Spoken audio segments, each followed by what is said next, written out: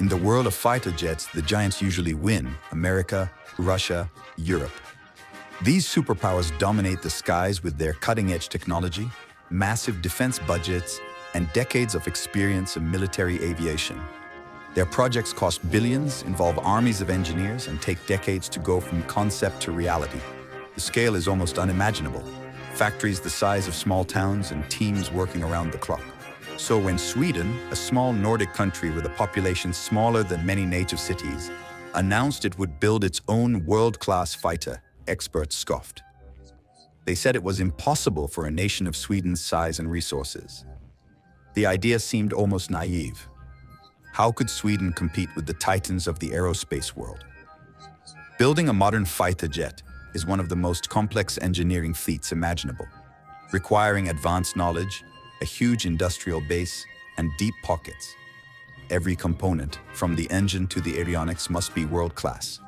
Most countries either failed or joined big international projects to share the burden. The risks and costs were simply too high for most to go it alone. The consensus: Sweden was dreaming, and the era of small nations building top-tier fighters was over. The world watched, expecting another failed experiment. But Sweden wasn't trying to outspend the giants, it was going to out-ink them. Instead of following the old playbook, they set out to rewrite the rules. The engineers at Saab, the company behind the Gripen, had a different vision: a fighter that was smart, efficient, and affordable. They wanted a jet that could adapt quickly and be maintained easily, even in tough conditions. This vision was rooted in Sweden's philosophy of self-reliance and clever innovation. For decades, Sweden had solved problems with creativity, not just cash. Instead of building a bigger, more extensive jet, they aimed for something different. They focused on agility, versatility, and cost-effectiveness. The Gripen would be a new kind of fighter, one meant to do more with less. It would be able to operate from short runways in harsh weather and with minimal support. It would challenge the old rules and prove that a small nation could still make a world-class jet. The Gripen was designed to punch above its weight. The world expected Sweden to fail or produce a second-rate plane. Few believed they could actually pull it off. But the Gripen was about to surprise everyone. It would soon earn respect on the world stage. It was designed not just to survive, but to thrive in a world dominated by giants. The Gripen would become a symbol of what's possible when innovation meets determination. The impossible fighter jet was about to become a reality. Against all odds, Sweden was ready to change the game. This is the story of how Sweden changed the game, and how the Gripen became a global contender, respected by air forces around the world, and why the Gripen matters more than ever today, as nations seek smarter, more adaptable solutions for the challenges of modern air combat. Sweden's long-standing history of neutrality and self-reliance has deeply shaped its unique defense doctrine, setting it apart from many other nations. Surrounded on all sides by larger, sometimes unpredictable powers, Sweden needed a military that could defend its vast, rugged territory alone, without relying on outside help. The Swedish Air Force demanded a jet that could operate from short, damaged runways, even highways, making it possible to disperse and survive in the event of attack. It had to be easy to maintain in harsh, freezing conditions, with only a tiny ground crew, sometimes just a handful of conscripts or reservists. Survival depended on rapid turnaround and high sortie rates, one jet flying many missions a day, always ready to return to the fight at a moment's notice. The Gripen was designed for operational independence, not luxury or comfort, with every feature focused on function and reliability. While other nations built complex Hangar-Queens, Sweden wanted a rugged, practical tool of war, something that could fly far from the safety of a base. The goal was ambitious: a true multi-role fighter capable of air-to-air combat, ground attack, and reconnaissance, all in one agile, adaptable platform.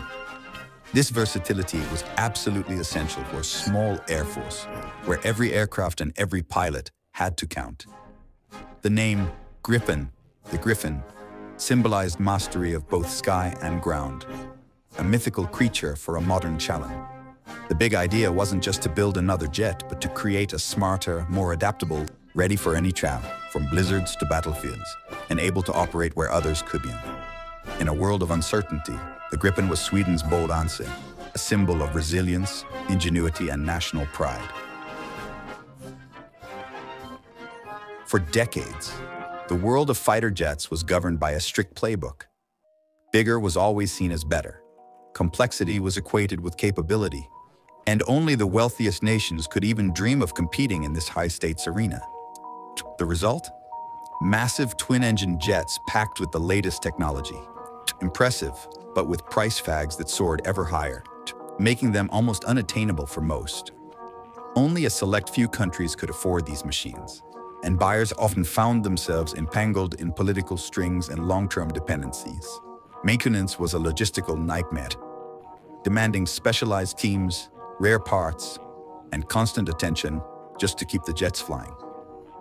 Training hours were limited by the staggering costs per flight, making it difficult for pilots to get the experience they needed. The market became an exclusive club, dominated by the US, Russia, and Europe, leaving most of the world on the outside looking in. Development was painfully slow and bogged down by bureaucracy. Jets often took decades to reach the runway, and by then, their technology was already falling behind. Buyers had little control or access to the jet's inner workings, with critical systems kept off limits and upgrades tightly restricted. The system was designed to favor the industry giants, leaving almost no room for innovation or for smaller, more agile players to make their mark. These were the old rules: high cost, high complexity, and painfully slow progress, all at the expense of flexibility and accessibility. But Sweden was about to break every single one of them, rewriting the future of fighter jets forever. Saab and Sweden tore up the old rulebook. Instead of bigger is better, they made the Gripen small, light, and single-engine, cheaper to build, fly, and maintain. But small didn't mean weak. The Gripen was agile, fast, and deadly in a dogfight. Saab focused on smart simplicity. The jet's open architecture software made upgrades easy and affordable. New weapons and sensors could be integrated quickly, keeping the Gripen cutting edge. Sweden didn't just sell jets. They offered partnerships, sharing technology and know-how with banks. This empowered smaller nations to build and improve their own jets. But Saab's modular design and digital development slashed timelines and costs. The Gripen could evolve rapidly, staying ahead of threats without expensive overhauls. In every way, the Gripen was a fighter for the digital age. It was a radical, 21st century answer to 20th century problems. And it worked. Brazil's search for a new fighter in 2013 was a turning point. Competing against giants like the F/A-18 and Rafale, the Gripen seemed like an underdog, but Sweden offered more than a jet. They offered a partnership and technology transfer. Brazil chose the Gripen, shocking the industry. Hundreds of Brazilian engineers trained in Sweden, then returned home to help build the new Gripen EF. Brazilian companies like Embraer became key partners, boosting local industry and jobs. The first Brazilian-made Gripen flew in 2024, a symbol of true collaboration. Brazil gained not just jets, but the skills and autonomy to support and improve them. The Gripen model broke the old supplier-customer hierarchy, creating a real partnership. Brazil's bold bet paid off, inspiring other nations to rethink what's possible. The Swedish way had changed the game. Could the Gripen work with NATO? That was the big question. As countries like the Czech Republic and Hungary adopted it, the answer became clear. In major exercises, Swedish Gripens flew alongside US bombers, sharing data and tactics seamlessly. American commanders praised the Gripen's advanced sensors and data links. To its ability to operate from rough airfields impressed NATO allies. The Gripen proved it could be a team player, cost-effective, capable, and fully interoperable. It wasn't just a Swedish solution, it was a NATO-ready fighter. The doubters were silenced. As war rages in Ukraine, the need for resilient, modern fighters is urgent. The Gripen's ability to operate from damaged runways and highways makes it ideal for Ukraine's embattled air force. Its quick turnaround and small crew requirements mean more jets in the air, less vulnerable on the ground. Sweden has prepared spare parts